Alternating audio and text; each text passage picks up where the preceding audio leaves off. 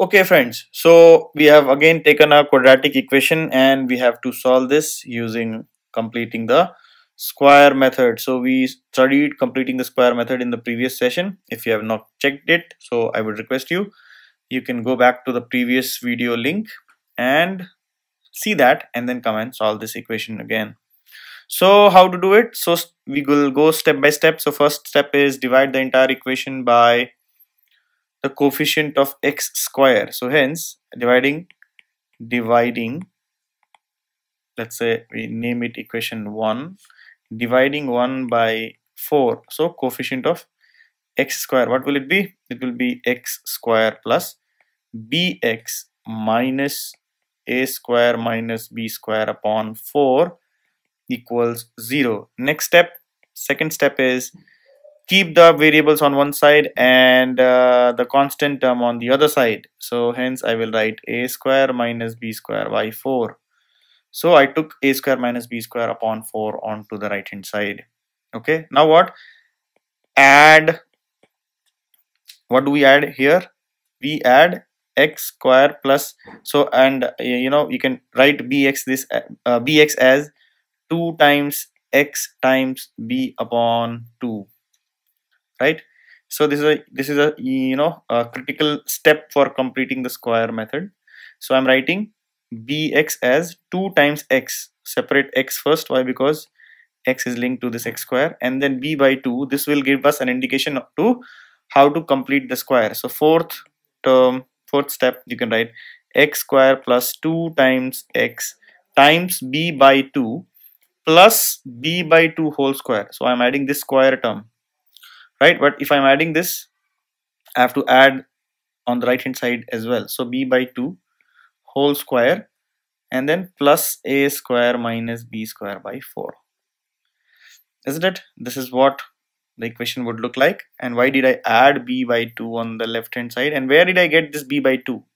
I got the indication from here. So if you see, the left hand side is now the square term of x plus b by 2 whole squared, right? And this is equal to, if you now solve the right hand side, so b square plus 4 plus a square minus b square by 4, okay, which can be further simplified as, the denominator is common here, isn't it? So b square plus a square minus b square, so b square goes, so a square by 4.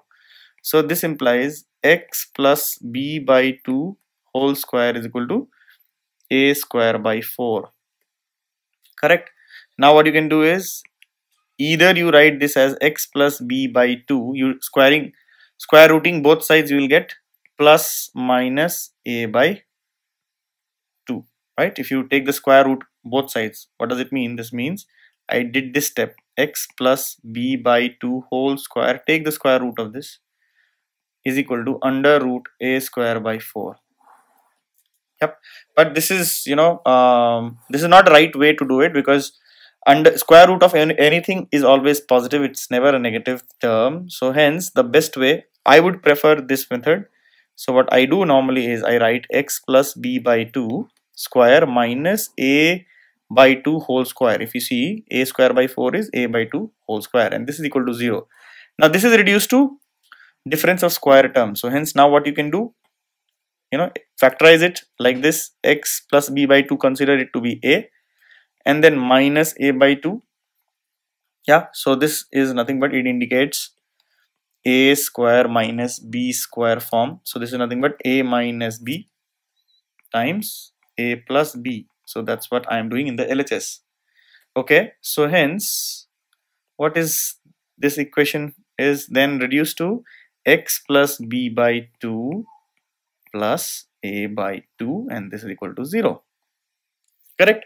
So now we have time and again done this, or simplify again to get a better look. So let us say we say x plus b minus a by 2, this is one factor. Another factor is x is plus a plus b by 2. If you rearrange and see, it will be like that, correct?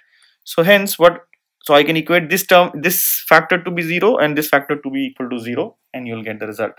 So hence you will get either x plus b minus a by 2 is 0, or x plus a plus b by 2 is equal to 0.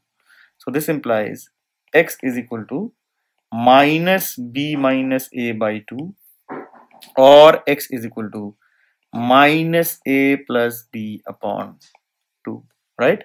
Which is also equal to, this x can be written as a minus b by 2, or this x can be written as minus a minus b whole upon 2. Okay, so these are the two solutions of the given quadratic equation. So we used what? Completing the square method to solve this equation. The equation was 4x square plus bx, 4x square plus 4bx minus a square minus b square equals to 0.